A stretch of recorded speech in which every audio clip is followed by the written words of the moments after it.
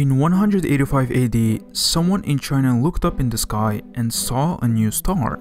It sparkled and did not move, so it couldn't be a comet or an asteroid or spaceship. This new star stayed in the sky for 8 months and then disappeared forever. That new star was a supernova. A star that had run out of fuel and then collapsed in on itself in a thousandth of a second, creating a massive explosion. This is the same picture what is left from that same explosion that Chinese astronomers saw 2000 years ago. RCW86 supernova remnant, which is approximately 8,000 light years away. Later, Western astronomers also described supernovas as new stars. In the 16th century, astronomers like Tycho Brahe and Johannes Kepler also witnessed supernova explosions firsthand.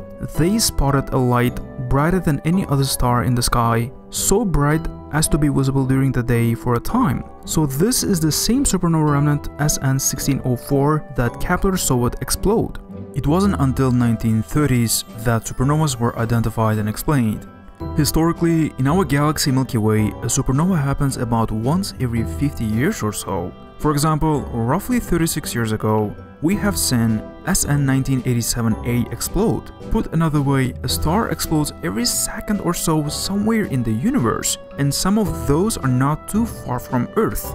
And the perfect example is Betelgeuse, which is about to go supernova any second now. Betelgeuse is one of the brightest stars in the night sky and in the very close proximity to Earth, and is about to explode. Before we get into this, let's first see types of star explosions. Starting with the smallest type called nova. This explosion happens when a white dwarf star pulls matter off of a neighboring red giant star until a powerful nuclear fusion explosion happens on the dwarf's surface. This type of explosion does not destroy the star, and explosions happen continuously.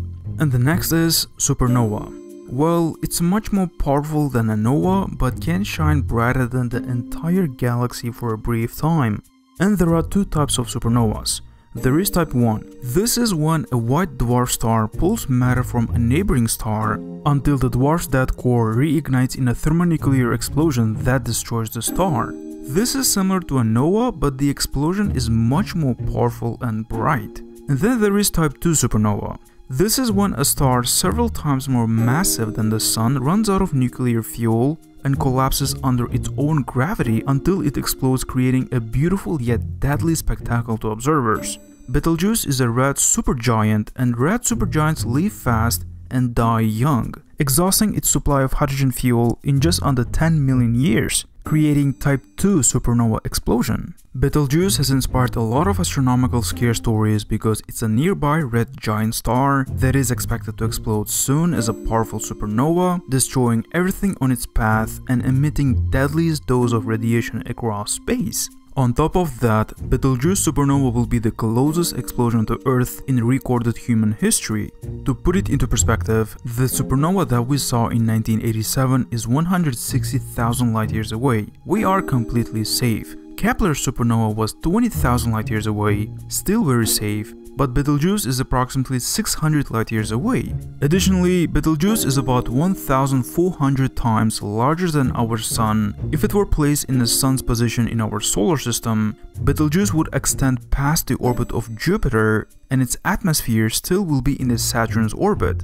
Recently, I often see headlines that nearby Betelgeuse is going to explode soon. Well, what these stories often gloss over is that the nearby and soon are relative terms. The way astronomers use them is quite different from the way we use those words in everyday conversation. Let's first look at how soon part.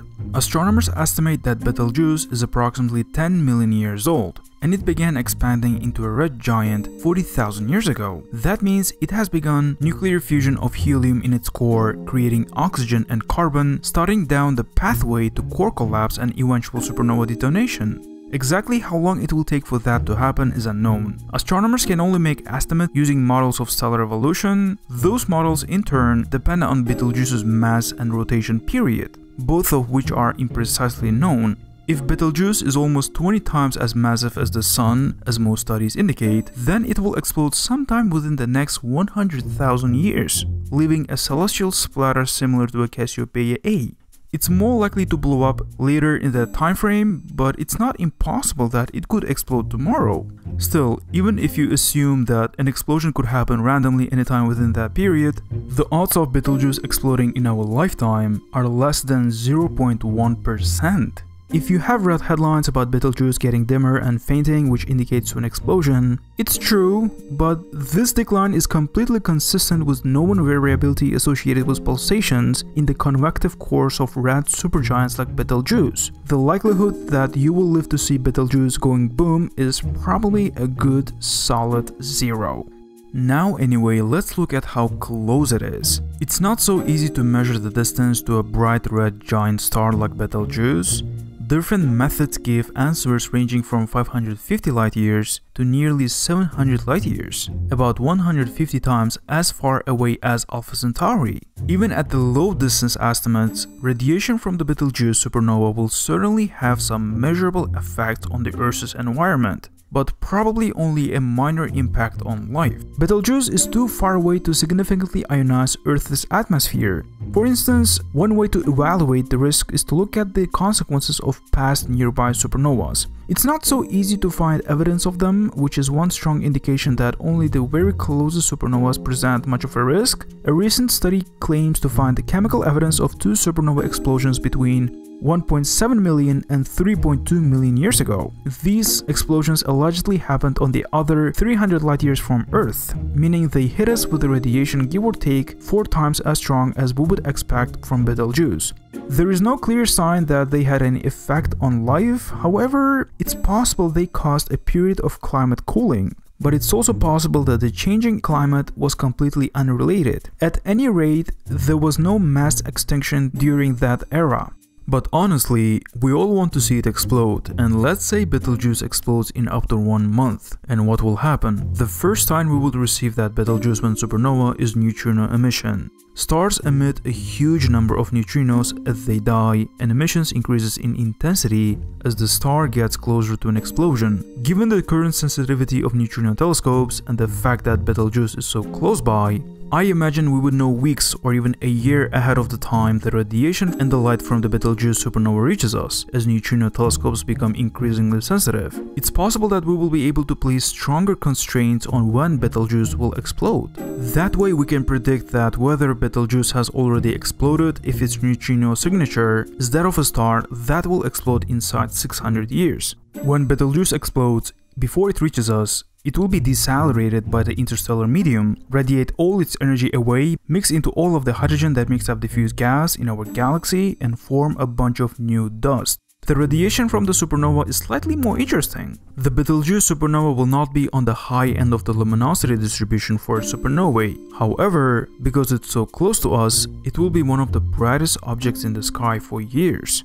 There is a method called apparent magnitude to calculate the luminosity of stellar objects. It's a bit confusing, but for the sake of simplicity, in this method, dimmer the star, higher the magnitude number. Brighter the star, it's lower.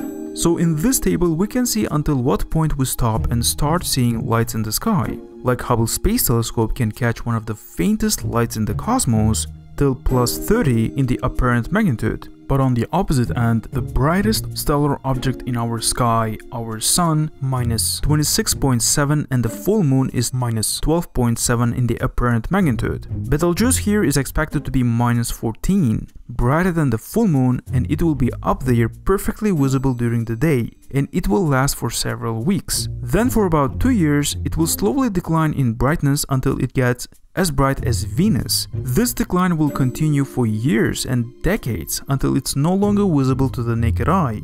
Ultimately, it could become either a neutron star or a black hole. To become a black hole, the material left over by the supernova explosion would have to equal more than 3 solar masses. It's even possible that Betelgeuse has already exploded, since it's approximately 600 light-years away. That means that whatever appears to be happening with Betelgeuse actually happened in 14th century, when bubonic plague spread across Europe. Generally, the closest safe distance between Earth and the supernova is around 50 and 100 light-years. But it's still hypothetical numbers. Nobody knows what effects will it bring because Betelgeuse will be the closest supernova explosion in human history. But let's say if a supernova to go off within about 30 light years from us, that would definitely lead to major effects and catastrophe on the Earth. X-rays and more energetic gamma rays from the supernova will cause a mass extinction, frying and cooking living organisms on the surface. Then it could destroy the ozone layer that protects us from solar ultraviolet rays.